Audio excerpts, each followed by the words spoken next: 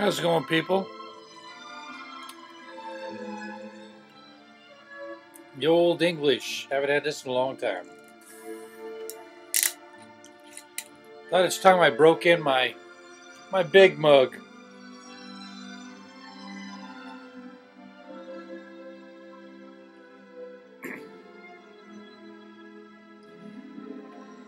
Yeah, chapter 37 of Alma isn't really that thirsty, but I'm drinking to abominations to supplement the drink factor, and it turns out to be a somewhat interesting chapter after that.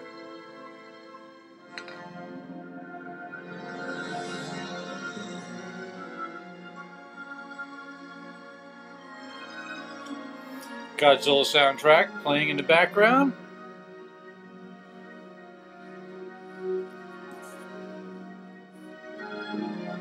Let's read the masthead of chapter 37. Helaman, entrusted with the records and other sacred relics. Gazalim and Lehona, a type of word of Christ. Really? So we're going to learn something here. That's awesome. All right, verse 1. And now, my son Helaman, I command that ye take the records which have been entrusted with me. 2. And I also command you that ye keep a record of this people according as I have done upon the plates of Nephi, and keep all these things sacred, which I have kept, even as I have kept them. For it is for a wise purpose that they are kept. 3. And these plates of brass, which contain these engravings, which have the records of the Holy Scriptures upon them, which have the genealogy of our forefathers, even from the beginning. 4.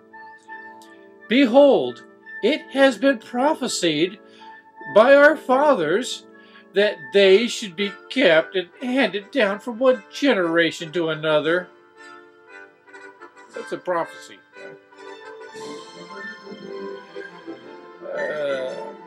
And to be kept and preserved by the hand of the Lord until they should go forth unto every nation, kindred, tongue, and people, that they shall know of the mysteries contained therein. 5. And now behold, if they are kept, they must retain their brightness. I like this. Rust-Oleum. Yea, and also shall all the plates which do contain that which is holy writ. 6. Now ye may suppose that this is foolishness in me, but behold, I say unto you, that by small and simple things are great things brought to pass. I'll drink to that.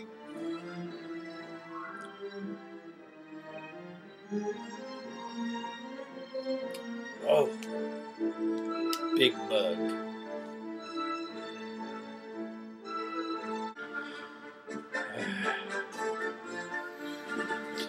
And small means, in many instances, doth confound the wise. 7. And the Lord God doth work by means to bring about his great and eternal purposes, and by every small means the Lord doth confound the wise, and bringeth about the salvation of many souls. 8.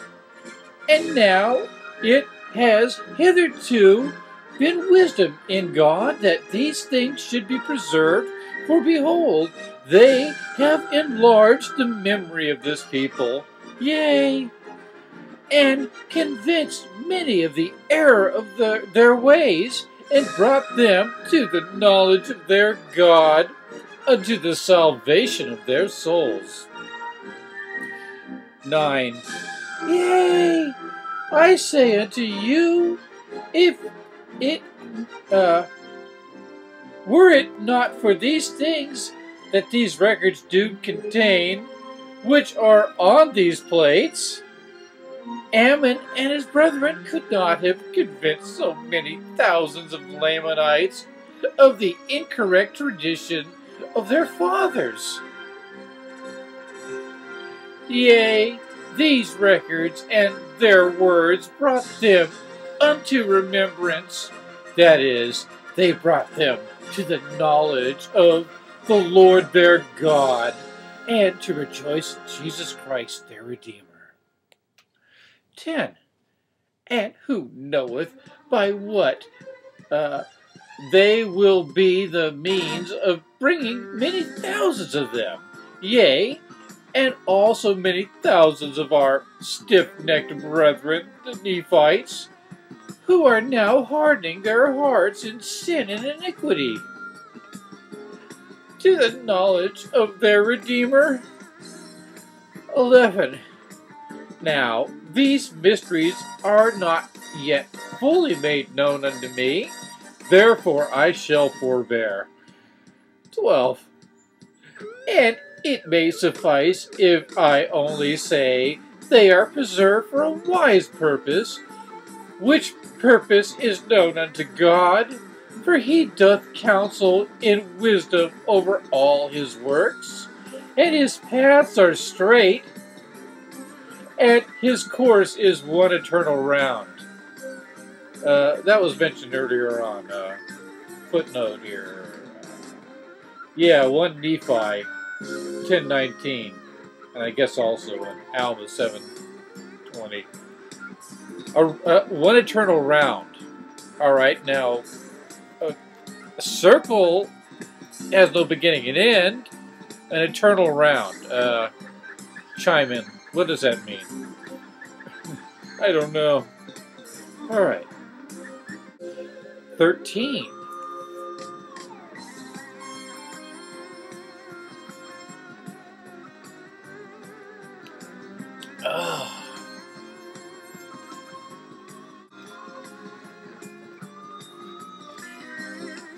Oh, remember my son Helaman. That's your name. How strict are the commandments of God. And he said, if ye will keep my commandments, ye shall prosper in the land. But if ye keep not his commandments, ye shall be cut off from his presence. 14. And now remember, my son, that God entrusted you with these things, which are sacred, which he has kept sacred, and also which he will keep and preserve for a wise purpose in him, that he may show forth his power unto future generations. So it's kind of a time capsule.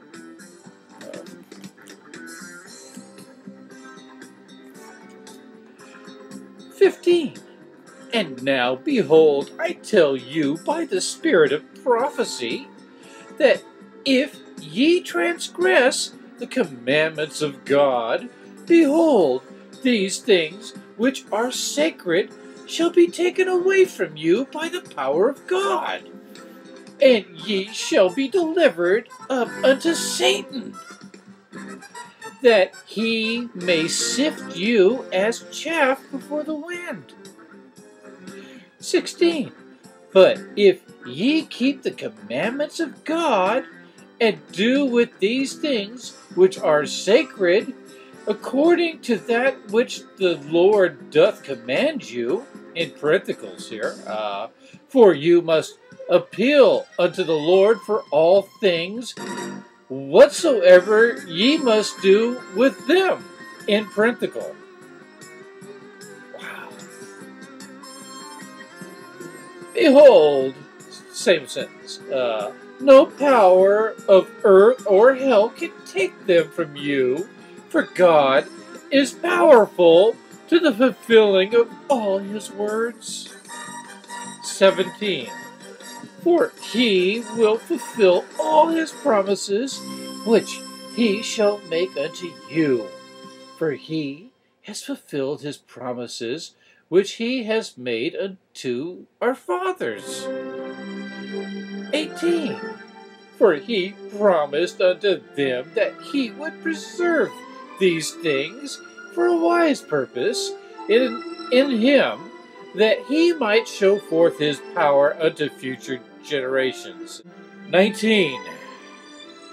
And now, behold, one purpose hath he fulfilled, even to the restoration of many thousands of the Lamanites to the knowledge of the truth, and he hath shown forth his power in them, and he will also show forth his power in them unto future generations. Therefore they shall be preserved. Therefore I command you, my son Helaman, that ye be diligent in fulfilling all my words, and that ye be diligent in keeping the commandments of God, as they are written. 21. And now I speak unto you concerning those 24 plates. That must be ether, I guess, or part of ether. That ye keep them, that the mysteries and the works of darkness, and their secret works, and their secret works, and the secret works of those people who have been destroyed may be manifest unto this people. Yea, all their murders and robbings and their plunderings and all their wickedness and abominations, drink into abominations,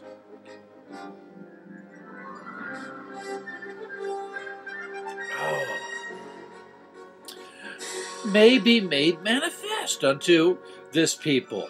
Yea, and that ye preserve these interpreters. 22.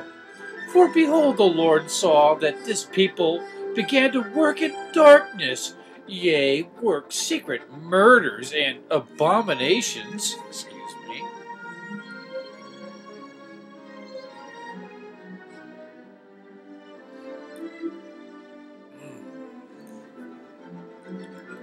Therefore, the Lord said, if they did not repent, they should be destroyed from off the face of the earth.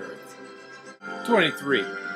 And the Lord said, I will prepare unto my servant Gazelum a stone, a magic rock, which shall shine forth in darkness unto light, that I may discover unto my people who serve me, that I may discover unto them the works of their brethren, yea, their secret works, their works of darkness, and their wickedness and abominations.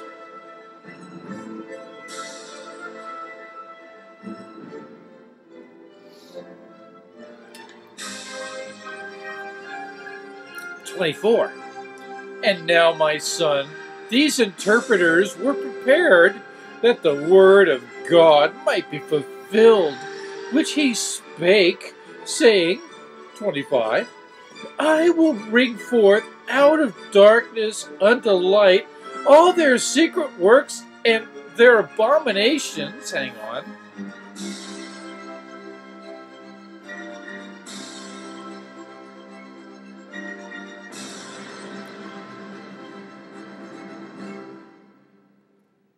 And except they repent, I will destroy them from off the face of the earth. like you said earlier.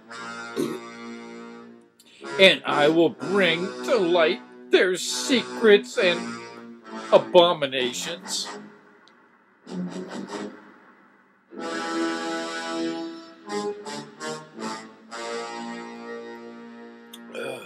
Oh. Unto every nation that shall hereafter possess the land. That's interesting. He knows we're going to be here. He's a prophet.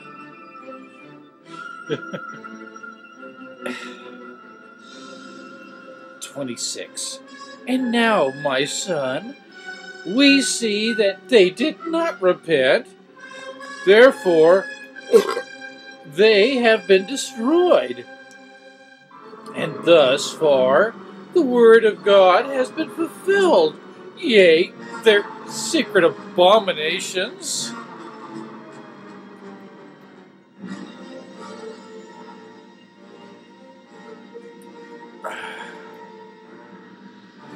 have been brought out of darkness and made known unto us. 27. And now, my son, I command you that ye retain all their oaths and their covenants and their agreements in their secret abominations.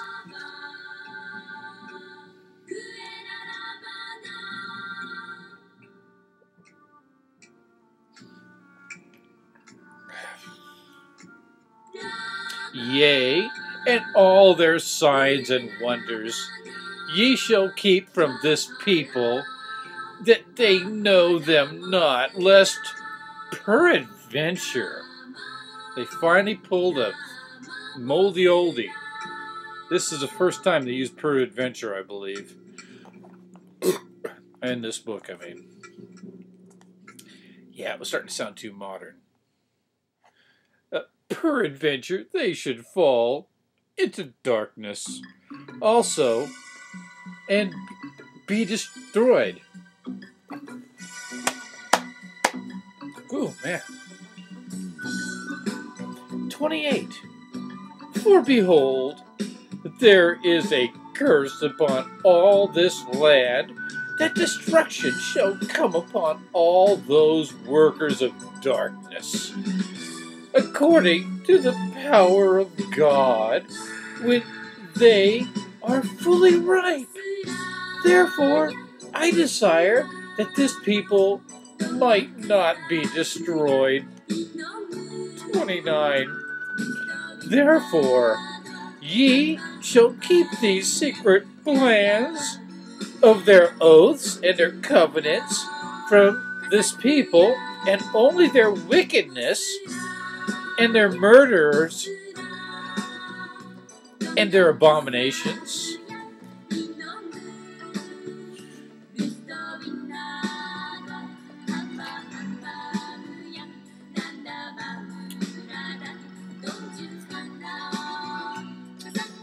Shall ye make known unto them.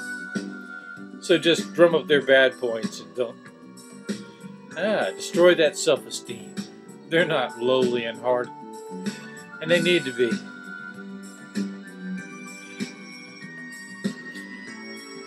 Teach them to abhor such wickedness and abominations.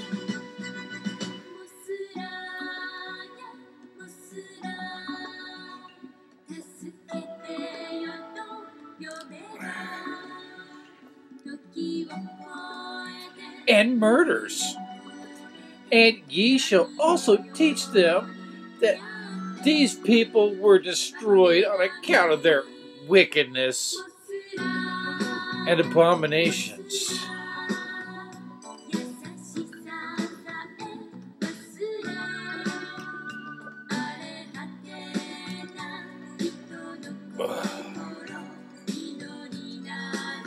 And their murders. 30. For behold, they murdered all the prophets of the Lord, who came among them to declare unto them concerning their iniquities. And the blood of those whom they murdered did cry unto the Lord their God for vengeance upon those who were their murderers. And thus the judgments of God did come upon these workers of darkness and secret combinations. 31. Yea, and cursed be the land forever and ever unto those workers of darkness and secret combinations, even unto destruction, except they repent before they are fully ripe. 32. And now, my son, remember the words which I have spoken unto you. Trust not those secret plans unto this people, but teach them an everlasting hatred against sin and iniquity. 33. Preach unto them repentance and faith on the Lord Jesus Christ. Teach them to humble themselves and to be meek and lowly in heart. Teach them to withstand every temptation of the devil with their faith on the Lord Jesus Christ. 34. Teach them to never be weary of good works, but to be meek and lowly in heart. For such shall find rest to their souls. 35. Oh, remember, my son, and learn wisdom in thy youth. Yea, learn in thy youth to keep the commandments of God. 36. Yea, and cry unto God for all thy support. Yea, let all thy doings be unto the Lord, and whithersoever thou goest, let it be in the Lord. Yea, let thy thoughts be directed unto the Lord. Yea, let the afflictions of thy heart be placed upon the Lord forever. 37. Counsel with the Lord in all thy doings, and he will direct thee for good. Yea, when thou liest down at night, lie down unto the Lord, and he may watch over you in your sleep. And when thou risest in the morning, let thy heart be full of thanks unto God. And if ye do these things, ye shall be lifted up at the last day. 38. And now, my son, I have somewhat to say concerning the thing which our fathers call a ball or director. Or our fathers called it Leihona, which is, being interpreted, a compass. And the Lord prepared it. 39. And behold, there cannot any man work after the manner of so curious a workmanship. And behold, it was prepared to show unto our fathers the course which they should travel in the wilderness. 40. And it did work for them according to their faith in God. Therefore, if they had faith to believe that God could cause that those spindles could point the way that they should go, behold, it was done. Therefore, they had this miracle. Some miracle. And also many other miracles wrought by the power of God day by day. 41. Nevertheless, because those miracles were worked by small means, yeah, real small, it did show unto them marvelous works. They were slothful and forgot to exercise their faith. So you gotta exercise that faith. It's like bench pressing reality, you know? No, I guess they just curl reality. They just do curls. All right.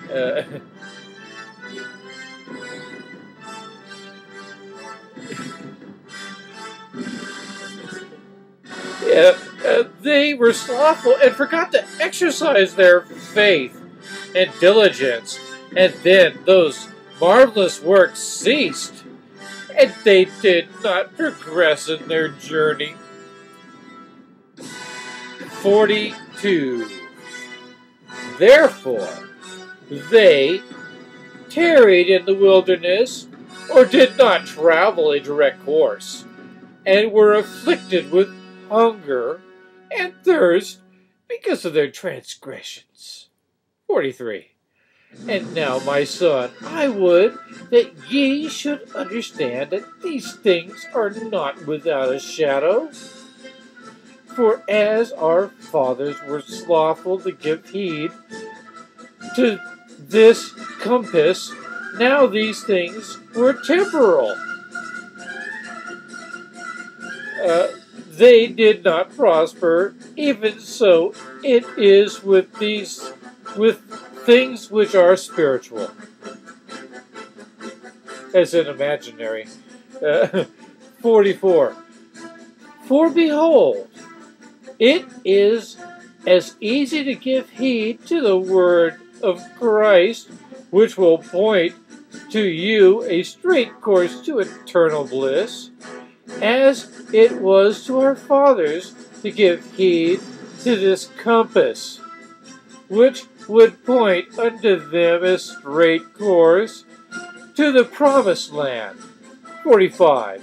And now I say, is there not a type in this thing?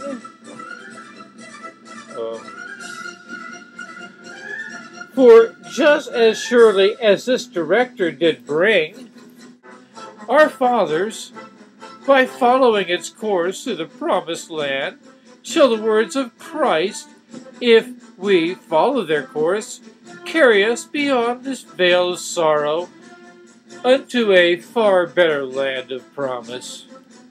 Like what, Utah?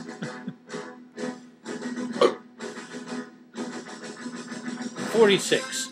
Oh, my son, do not let us be slothful because of the easiness of the way, for so it was with our fathers. For so was it prepared for them, that if they would look, they might live. So we're talking about Moses' brass snake thing. Another magic item. So this is all J.R.R. Tolkien right now. Even so, it is with us. The way is prepared, and if we will look, we may live forever. Wouldn't that be nice?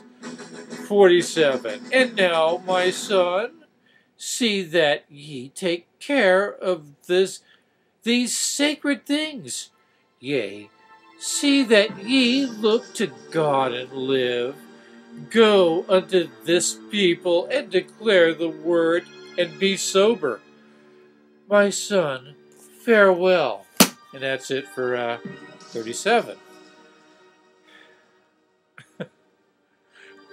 It's a lot more repetition, but, you know, he's talking to Helaman. So, anyway, another one bites the dust.